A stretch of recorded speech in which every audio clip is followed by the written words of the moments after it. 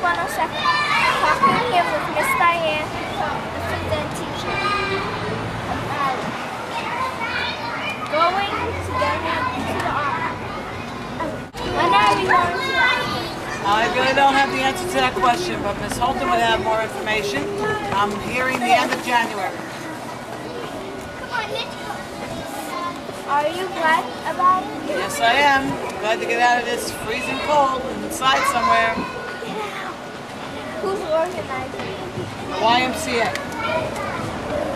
What games are you going to play next? Oh, we play volleyball, soccer, wiffle ball, basketball.